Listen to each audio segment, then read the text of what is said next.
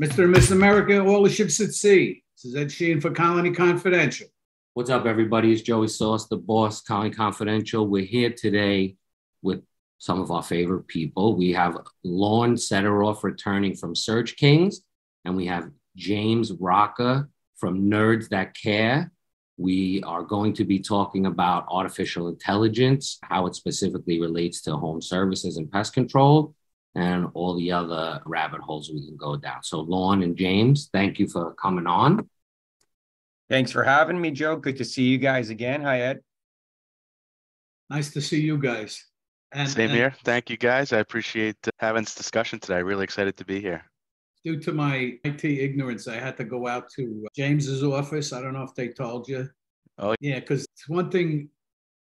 You have this. Is it up in the right-hand corner? Press that button. Like, Jesus. I told him I'm coming out.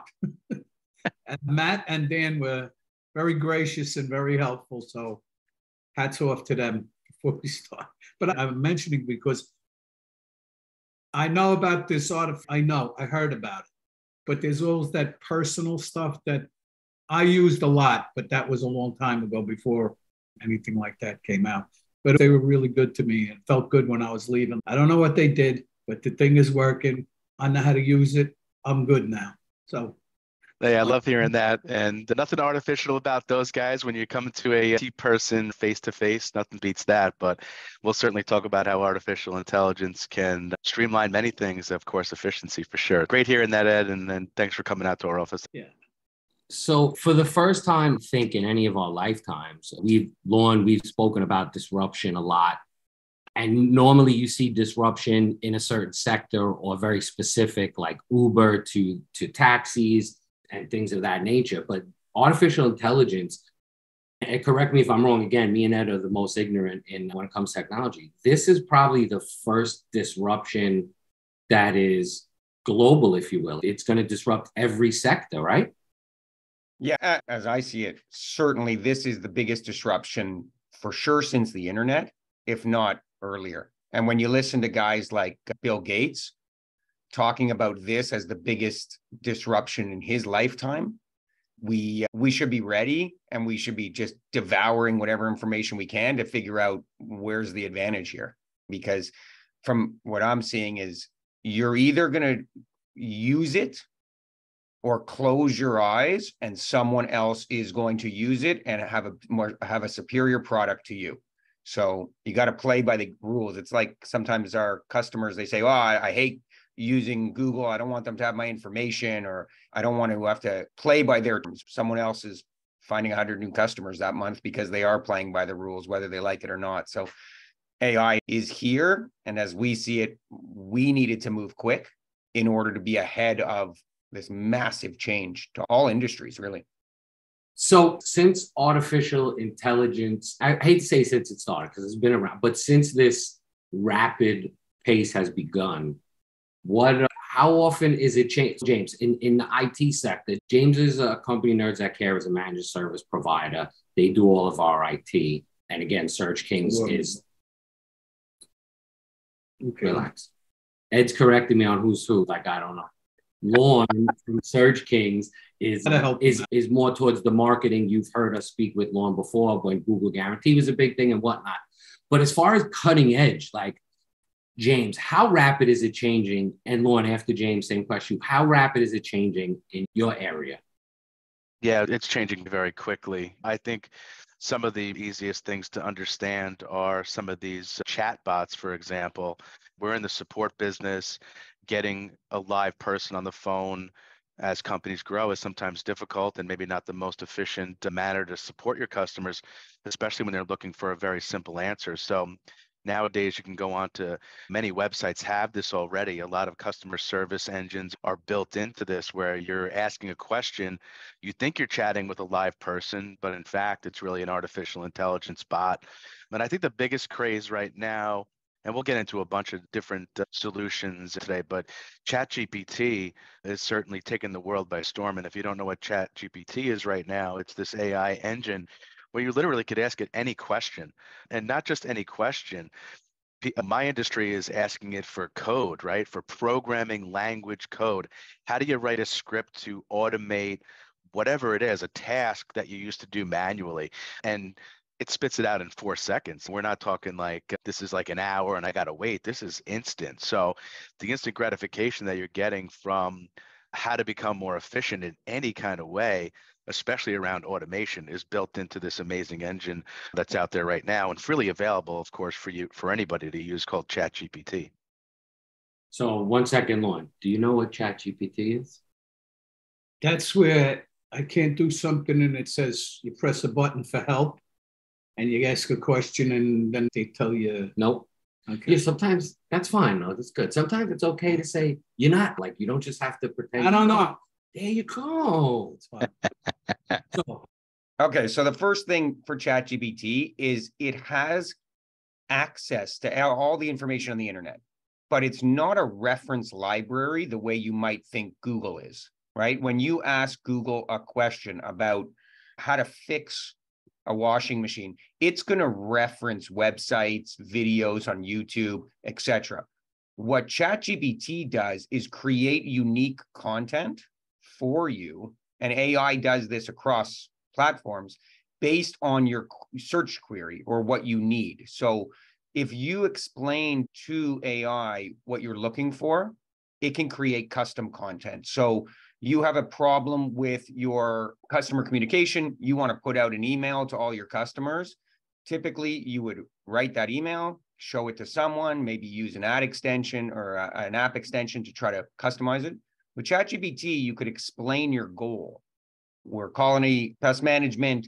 We're in Brooklyn. Our customer base is typically between this age and this age. The message we're trying to give out is ABC. Make it sound professional, but casual. Okay, all of those. And now it produces that email for you. And then you simply have to say, make it shorter. And they'll take all the messaging from before, and now they'll make it shorter. Throw in a joke about mice in New York City into the email to keep the conversation casual. Now it does that. Make it a more formal email. So it's ghostwriting for you and the only limitation is your ability to prompt it with exactly what you want. We're also using it on the operations side. Anything that you're doing that is operational, you can start to teach AI what you do and what you need, and it can start to produce those spreadsheets for you, the code for the spreadsheet, you name it. You have to learn how to ask it for what you need. That's the learning, because if you just say, write me an email to tell my customers that we're closed on the holidays, it's going to give you a pretty standard email. But throw in a joke about Memorial Day or acknowledge their summer, the temperature or whatever, it's going to produce a higher quality of email. So it's incredibly disruptive. We are using ChatGPT for performance improvement plans. We're taking the team members' behavioral assessment and adding that in, writing, we're having these issues, we want to make them better, using XYZ criteria, and here's their behavioral assessment to base it off of. And like you said, James, it spit it out in 5 seconds. Yeah. And then we went through it and tweaked it. I use it all the time. I'll type an email to a customer, to an employee, to the whole group here of employees, and I'll just type it into ChatGPT and I'll say, rewrite this email for me. And sometimes I got to dumb it down a little bit because sometimes it makes me sound too smart, and then not my writing style, which is okay, right? Because sometimes you just miss some of those things and some important items that you want to include. And it really spits out a really nice professional version of yourself. It just sounds great. And you're like, yeah, that's exactly what I wanted to write, but I couldn't get there on my own. And instead of taking 10 minutes to write a simple email, now you have your time back. So it's an amazing tool. Yeah, and back to Lorne's point about the detail, in that email or in anything, you could probably say, gear it towards an 8th grade reading level or something of that nature. And then it will dumb it down, if you will, from a higher level. It's insane. An example of that, Joe, is you would feed it 2 or 3 of your previous emails that you've put out so that the machine learns your style. and then say, write me another email, but these are the topics, but keep my style the same. That's how kids are getting busted in school, because they're not including the, hey, these are my previous capabilities. Now write me another one. It's like all of a sudden they're writing like an esteemed author. Yeah, it's incredible. Even if you wanted to write a book, right? Everyone, there's a lot of people out there that do want to be an aspiring author, right? Or have always dreamed about writing a book. I actually have that dream. Now I could use this tool to develop a ton of content that will take me weeks and months to probably come up with. And I have it in one day if I want it to be. Obviously, there's probably some legality conversations around some of that, but do your research accordingly. But here we go. Yeah. Let me give you one more. You see what's happening in Hollywood right now. You have the actors and the writers combining their efforts on strike, because what's basically happening is you can provide AI with all of, fill in the actor's name, Jim Carrey, okay, all of his previous work, and say, produce for me a new movie that is about these 7 things: the apocalypse coming, whatever, boyfriend, girlfriend, this, that, the typical. And AI can produce a movie that Jim Carrey didn't spend 1 minute on, that the audience will think Jim Carrey is starring in. And Jim Carrey doesn't make a cent. So the actors and writers are in a mode here where they need to protect their previous work in order for AI not to produce replication ultimately, without anyone making any money besides the person who prompted machine learning to do it. So essentially, the attorneys are going to make out the most from artificial intelligence. You got that right. Sounds familiar. So just real quick question, going back to the chatbots that was mentioned. Lorne, we spoke about this in the past, how Google wanted live people answering the phones. That was probably like a year or so ago when we spoke. Is artificial intelligence going to be able to scam Google on that? This is hypothetical, because we haven't seen a virtual assistant, I guess we would call it, that replicates human voice inside. We don't have any customers right now yet that are answering the phone with someone that you would think is a real person, that is indeed an AI.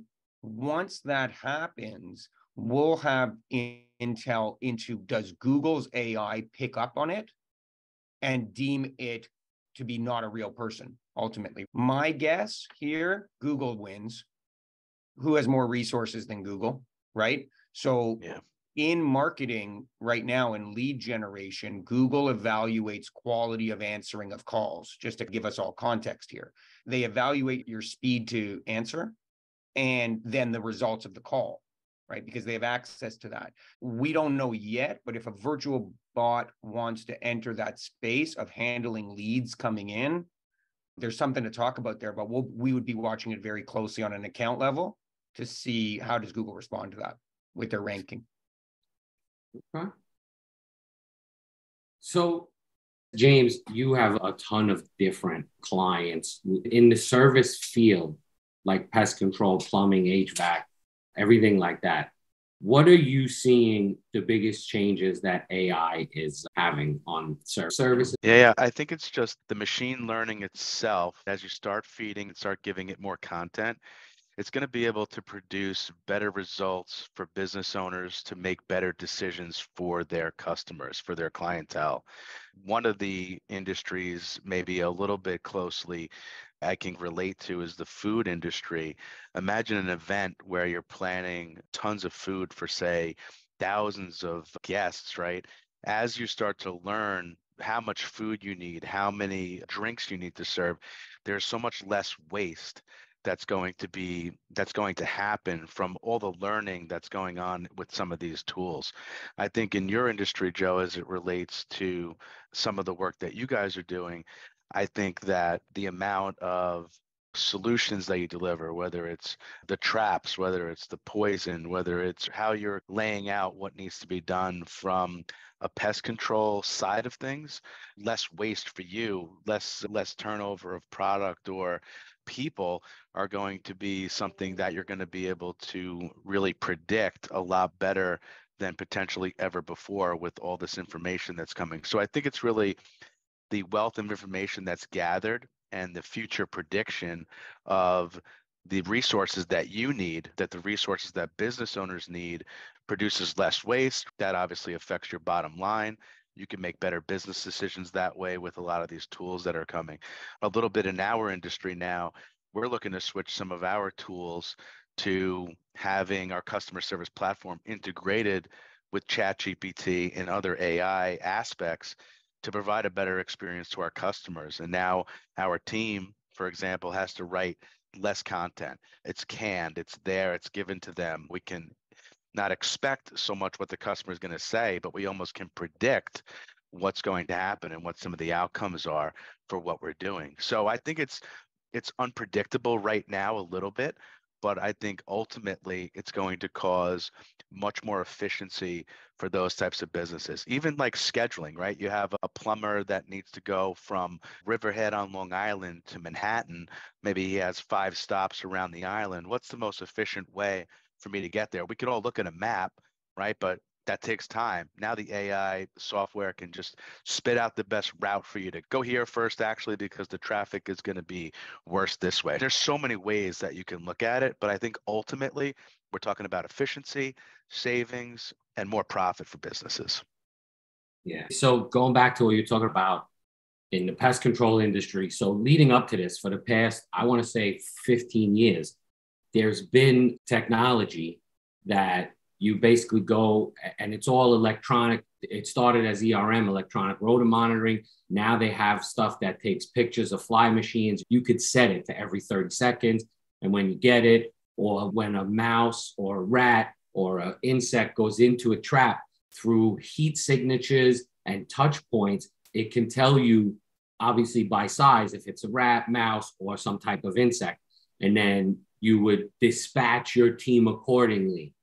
But the biggest piece for us, aside from cost, was analyzing the data, right? Like so you have 1,000 customers and you have all of this data coming in and you have a human trying to analyze it. One, what was the process going to be to analyze it? What were you going to do after you analyzed it? Now I imagine we can use the AI and just say, here's what I want, speaking back to what Lorne said, here's exactly what I want to do with this data for customer A, or even take it a step further. If you're on the platinum plan, this is how we analyze platinum data, and this is how you dispatch technicians to the platinum customer, and then so on and so forth down the road. So that's probably, aside from getting rid of humans, that's probably the most exciting piece of artificial intelligence for me, is to analyze. When I say getting rid of humans, I'm joking, but we all know the hardest part of running a small business is dealing with the team and the human aspect of it. You make a great point about the data. So if you have a lot of customers in a concentrated area and you're reporting that there's a lot of pest activity there, marketing to those neighborhoods, right? Marketing to that geographic location is something that you wouldn't know about. Again, it would be very difficult for a human to analyze that as quickly as, of course, AI could. And now you have an entire new marketing feed here, or tons of sales opportunities, I should say, in those geographic locations that maybe you weren't aware of previously. Yeah, it's a great point. It's all about analyzing the data quickly and efficiently to deliver the best customer experience for what you do. Yeah, so you said a great word, marketing. That was a layup for Lorne. Because Lorne, you guys are doing some fun stuff with marketing and AI, right? Yeah. So first of all, just going back to your point about how to utilize it with labor, like the key to AI is you can keep teaching it. So it can continue to learn what you need, as opposed to think about buying a software out of the box, where you utilize its capabilities, you get trained up on it, and then you essentially are limited by its capabilities, right? You can only use it to a certain extent. With AI, you can keep teaching it what you want based on how you're using it already. So you can continue to utilize it and grow with it. An example is what we're doing is essentially we have called about 5,000 accounts that we manage. Okay. These are lead generation accounts. A customer may have an account, they're trying to generate rodent leads on Long Island. Okay. And so in the past, we basically are recording those calls. Okay. And then we're spot checking, listening to some, getting an idea of when capacity is an issue, getting an idea when price point's too high, you're losing over price, you're losing over availability, and those are insights that are anecdotal. That costs a lot of time and effort to figure out what's happening inside each home service business, to figure out, should we spend $100 a lead, right? You being the business owner, should you spend $100 a lead if you can only close a third of them? Now we're talking about $300 acquisition costs, right? And all of this was very anecdotal based on listening to the calls coming in and seeing how much money you're spending.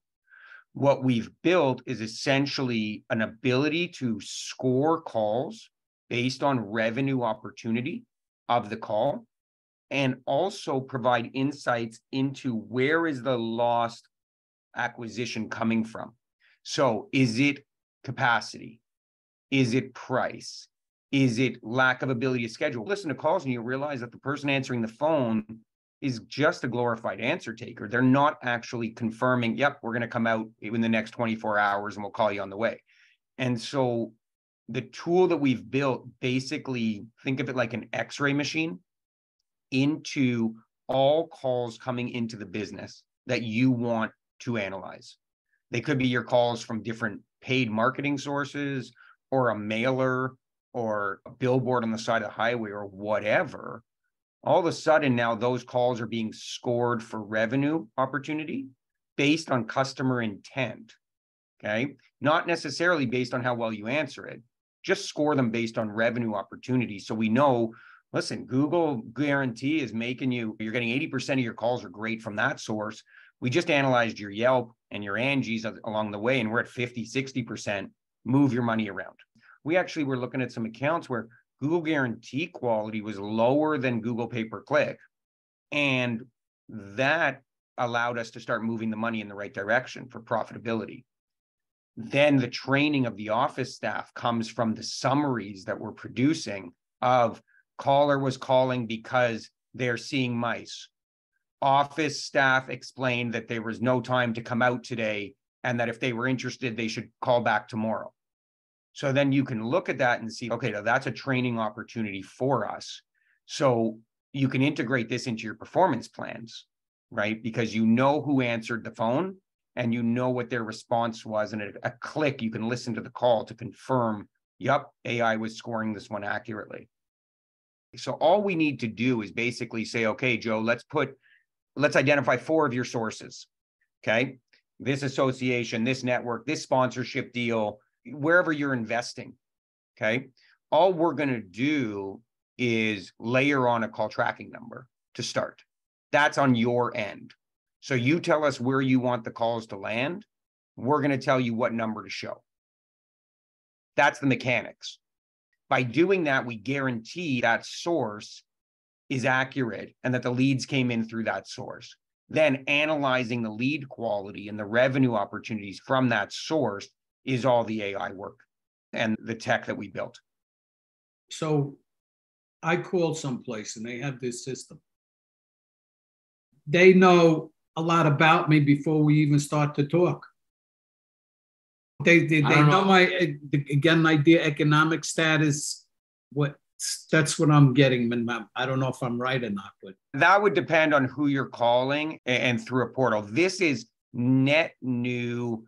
You've never heard of them, and they saw you speak at an event, Joe, and you were at a golf tournament where you set up a promo and a sponsored a hole, and on the sign of the hole, you had your phone number and your brand. You know nothing about this person, but now they run a small property management company and you put a promo on there because of the golf tournament, reach out and we'll do first month free or whatever. Throw the phone number up. Now we can figure out exactly how many quality calls came from that plan, right? That attempt. Not so much that you're going to know the economic situation or the demographics of that person calling. We don't have no way of capturing that. A lot of privacy issues with that. That information is more about your search history, Ed. That's how they're starting to know more about you, is based on your search history and following you. But net new, it's more of how did they get to you to start? That's what we're after. And what's the revenue opportunity of the call? So, Lorne, thank you. I forgot that you speak Ed Sheehan. So it's funny, James, part of how we started working together is they told me, don't worry, we'll translate. Because my biggest thing with having an IT company is them explaining something to me and me being like, yeah, I don't get it. With an engineer. And so Matt and James often say, don't worry, we'll translate you to the nerds, and then we'll translate nerd to you. So I got to do that with Ed all the time, because I was just about to explain to him that it's completely different. What Lorne is doing is helping you. Same thing as what James said about efficiency and saving money. Now they're tracking phone calls. It's helping Lorne because his team physically doesn't have to do it. You got it? There'll be a test tomorrow. I did the same. We advertised. We asked them, where'd you get the widget? Right. And then it was like, wait a minute, this one is not that good. We got to do more in this one because we got to expand the ad because we're really getting a lot of calls from this one. So it narrows the field. The way you do it now is a lot quicker. I'm sure if we speak to Lorne in 3 weeks, it'll be even more developed and digging down. And this is available now, Lorne? Yeah, this we're doing now for a few hundred accounts. Think of the customization here where you have performance plans, right? And you want to tie in, so we can create custom prompts to identify some things that you're looking for in your calls and score accordingly.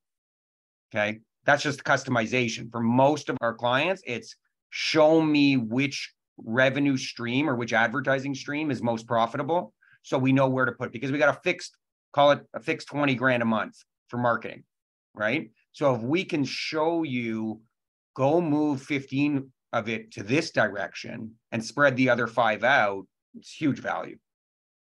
I got a question for you. We have a lot of clients that have, they'll activate a new phone number, right, for whatever their marketing plan is, different channels, like you were saying. Like, how many phone numbers is too many phone numbers? And can you limit it for a client that, that has 10, I don't know, 1-800 numbers or their area code or what have you? Is there a way to limit some of that and channel that in, knowing where those sources come from? Yeah, I think there's an element here where there's overkill.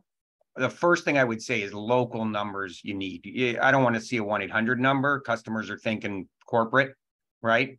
Some big company that's going to either outsource it or charge me travel time and all that stuff. So local. And then it's a little bit about thinking about, what do you actually care about? What are you trying to measure with all these numbers? Like, for some clients, it might just be termites versus wildlife, as an example. And that's enough. Or it's by county. We want to see if Suffolk County is more profitable. So we're going to do county level. We can do as many as makes sense, but we always push back on what are we trying to actually learn here, so that we can measure and say at the end of 6 weeks, okay, this is where the money's flowing in from, for sure. Like in plumbing, for example, drains, anytime you're digging, it's more profitable than anything you're just doing essentially above the ground. So it would make sense to see how profitable your drain campaign is. That makes sense. Do you really need it 100 different phone numbers? Probably not. Cool, thank you. You could probably recycle some too, right? Obviously not your Google number or not your very specific number, but you could have an event number, right? Like golf outing, we'll keep this number up until the next golf outing, and then just change the name from Emerald to Manhattan to whatever. So there's got to be a way to rinse and repeat some of the phone numbers to not have too many. And they're not expensive. Phone numbers are quite inexpensive, but you just want to make sure that they're not these spammy phone numbers that have been resold over and over again. Yeah.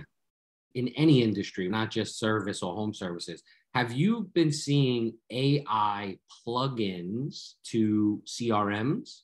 Or a plugin, I don't know the right word, plugins or... The way to think of it from my point of view is it's basically like a concierge. Coming up next time on Colony Confidential. Okay, that's the concept that AI is evolving into. If you teach your AI bot what your business flow is, what you want your customer experience to be, how you want things routed, booked, invoices, and you start investing in teaching the plugin AI bot. It can be taught to automate your processes, and it can be taught to spit out to you what you're looking for.